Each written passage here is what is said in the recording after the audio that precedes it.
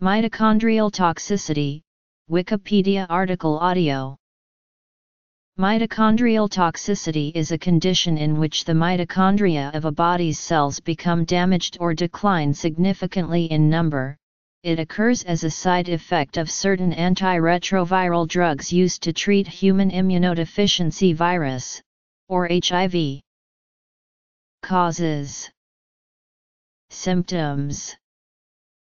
While the exact causes of mitochondrial toxicity are unknown, research has shown that a certain group of antiviral drugs used to treat HIV, specifically nucleoside analog reverse transcriptase inhibitors, interfere with an enzyme needed in the production of mitochondria.